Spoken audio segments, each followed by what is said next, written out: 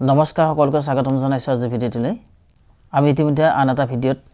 স্বাস্থ্য বিভাগৰ ১৪ বৰ্গৰ পৰীক্ষাৰ ২০১৯ বৰ্ষৰ প্ৰশ্নখনিৰ ৭০টা প্ৰশ্ন আলোচনা কৰিছো আৰু এই প্ৰশ্নসমূহৰ ভিতৰত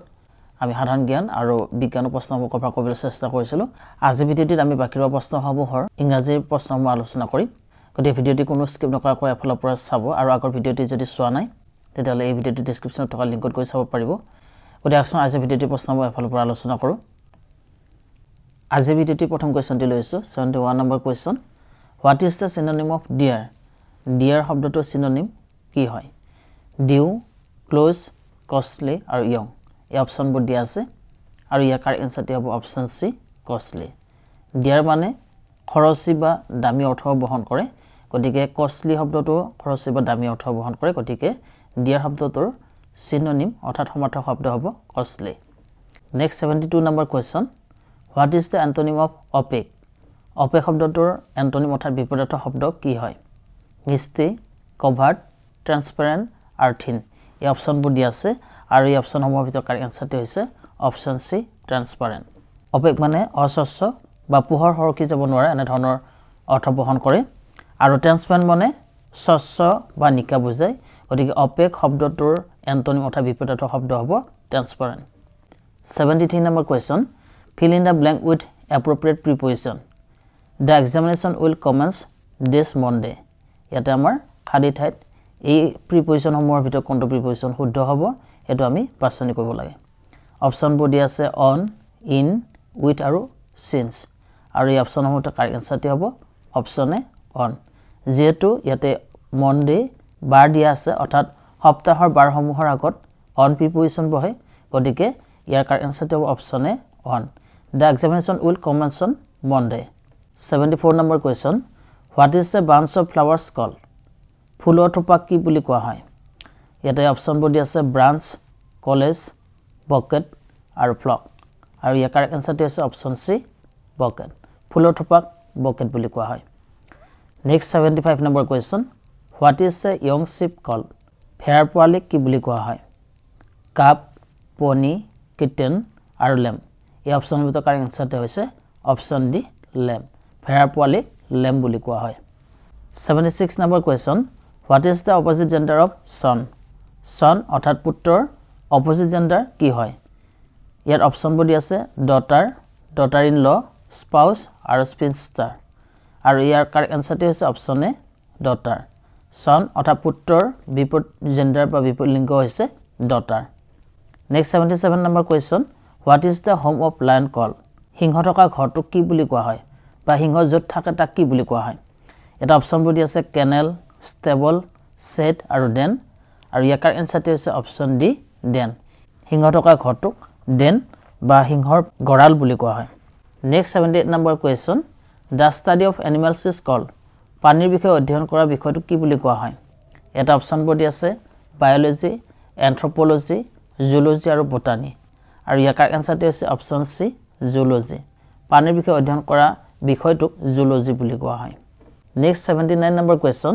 what is the plural of শিপ শিপ শব্দটোৰ প্লুৰাল ফৰ্ম কোনটো হয় এটা অপচনবোৰ দি আছে শিপছ শিপ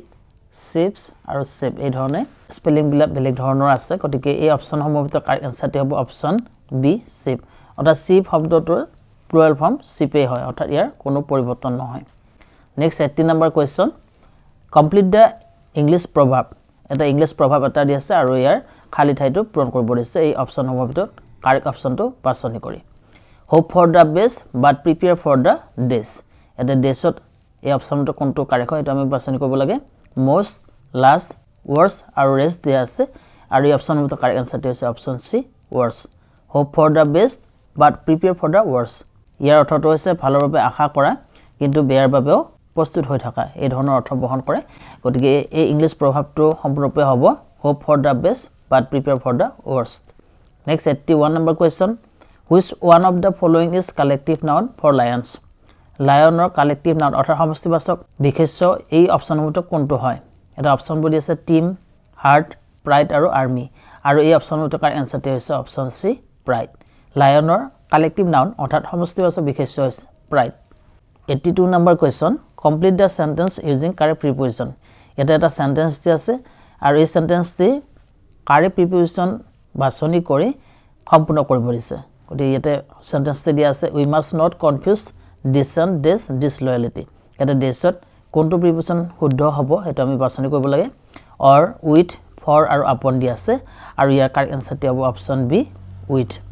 we must not confuse dissent with disloyalty next 83 number question what is the superlative of noisy noisy শব্দটোৰ superlative কোনটো হয় এটা অপশনবোৰ দিয়া আছে noisiest more noisy noisiest আৰু noise আৰু এই অপশনটো কাৰেক্ট আনসাৰটি হৈছে অপশন সি noisiest noisy শব্দটোৰ superlative degree হৈছে noisiest next 84 number question complete the idiom এটা idiom এটা দিয়া আছে call it a days এই idiomটো আমি এই অপশনটো কারেক্ট অপশনটো চুজ কৰি কমপ্লিট কৰিব লাগে গতি এটা আমি যদি অপশনসমূহ চাওঁ deaf dime dine আৰু day দিয়া আছে আৰু এই অপশনটো কারেক্ট আনসারটি হৈছে option D day call it a day এটো এটা idiom হয়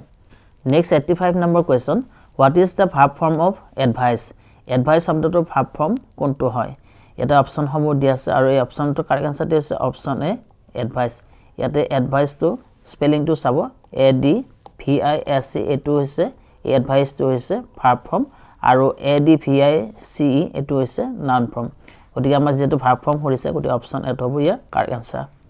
next 86 number question use the correct determiner to complete the sentence ইয়াতে এই বাক্যটিৰ খালি ঠাইত কাৰেক্ট ডিটাৰমিনাৰ এই অপশনৰ ভিতৰত বাছনি কৰিব লাগিব আৰু কাৰেক্ট ডিটাৰমিনাৰটো বাছনি কৰি এই বাক্যটি সম্পূৰ্ণ কৰিব লাগে গতি ইয়াতে বাক্যটি দিয়া আছে Mount Everest is this highest mountain in the world ইয়াতে যেটো হাইয়েস্ট টু সুপারলেটিভ ডিগ্রি দিয়া আছে গতি এটা অপশন এ তো হ'ব ইয়াৰ correct answer da Mount Everest is the highest mountain in the world next 87 number question use the correct word to complete the sentence ইয়াতে চাৰিটা অপশন দিয়া আছে আৰু এই চাৰিটা অপশনৰ পৰা শুদ্ধ উত্তৰটো বাছনি কৰি ইয়াতে বাক্যটো আমি সম্পূৰ্ণ কৰিব লাগে বাক্যটি দিয়া আছে we cannot this your offer এই অপশনৰ ভিতৰত কাৰেক্ট আনসাৰটি হ'ব অপশন বি accept আৰু এই acceptৰ অৰ্থটো হৈছে গ্ৰহণ কৰা আৰু ইয়াতে আমি যদি বাক্যটি চাওঁ we cannot accept your offer হ'ব তেতিয়ালে ইয়াৰ অৰ্থ হ'ব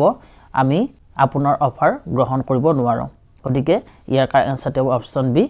accept next 88 number question what is the superlative of many many superlative degree কি হয় many superlative degree হৈছে most গতি অপশন বি to হ'ব ইয়াৰ correct answer next 89 number question what is the past tense of lie lie শব্দটোৰ past tense ত কি হয় lie শব্দটোৰ past tense ত lay হ'ব lie lay lain lie past tense to হ'ব lay আৰু past participle হদিলে answer to হ'ব lain গতি আমাৰ যেটো past tense হদিছে গতিকে lie past tense to হ'ব lay আজি ভিডিওটি লাস্ট কোৱেশ্চনটি লৈছো what is the adverb of cool cool শব্দটো adverb কি হয় এটা অপশন সমূহ দি আছে আৰু এই অপশন সমূহতে কারেক্ট আনসারটি হ'ব অপশন সি coolly c w l y coolly এই cool শব্দটোৰ adverb form হ'ব coolly গতি আজি ভিডিওটিত আমি 90টা ইংৰাজী প্ৰশ্ন আলোচনা কৰিলো পৰৱৰ্তী ভিডিওত আমি বাকি ৰোৱা ম্যাথছৰ কোৱেশ্চন সমূহ আলোচনা কৰিম ভিডিও সমূহ যদি চাই ভাল পাইছে লাইক কমেন্ট আৰু শেয়াৰ কৰিব আৰু যদি নতুন কোৱেছ আহিছে এই চেনেলটিলৈ যদি এতিয়ালৈকে চেনেলটো সাবস্ক্ৰাইব কৰা নাই তেনে চেনেলটো সাবস্ক্ৰাইব কৰি দিব কাষত থকা বেল আইকনটি ক্লিক কৰি নটিফিকেশন অল কৰি ল'ব যাতে আমি আপলোড কৰা ভিডিওসমূহ আপোনালোকে লগে লগে লাভ কৰে ধন্যবাদ